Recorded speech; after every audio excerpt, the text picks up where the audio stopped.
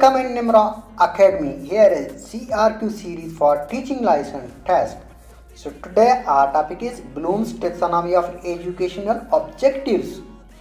Bloom's taxonomy classifies cognitive skills into a hierarchy ranging from simple recall to complex applications and synthesis. It provides educators with a framework to design instructional objectives that addresses various levels of thinking and understanding. So I hope you like my video. If you like, then please like, share and subscribe my channel Nimra Academy. Bye bye. I'm inspired by thirst, I'm inspired by worth. I desire your worst, so you can just hide while I work. I ain't tired.